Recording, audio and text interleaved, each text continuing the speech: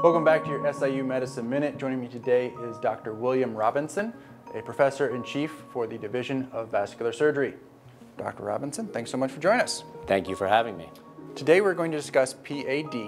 Really just start off with asking, what is peripheral artery disease?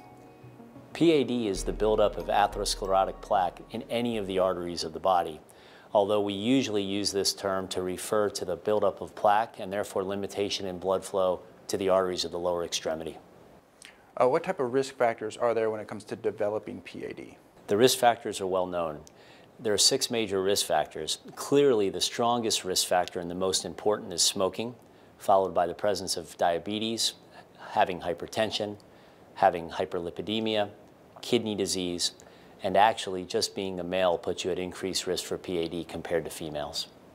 So is PAD a serious condition, and if so, what happens if it's left untreated? It's definitely a serious condition, and it's a serious condition for 2 reasons. First of all, if you have PAD, it means you have atherosclerosis in all your arteries, including the heart and the brain, and therefore it represents the fact that you're in increased risk for having heart attack, death from heart disease, or a stroke.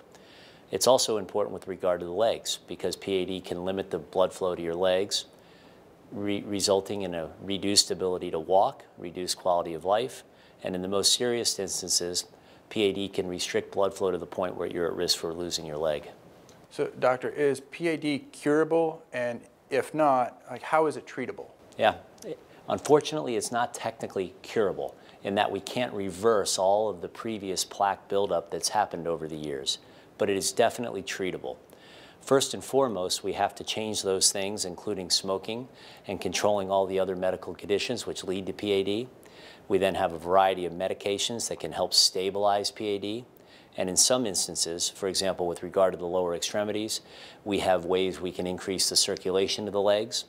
That can be both minimally invasive methods as well as surgical options when more significant repair is required. That's some great information.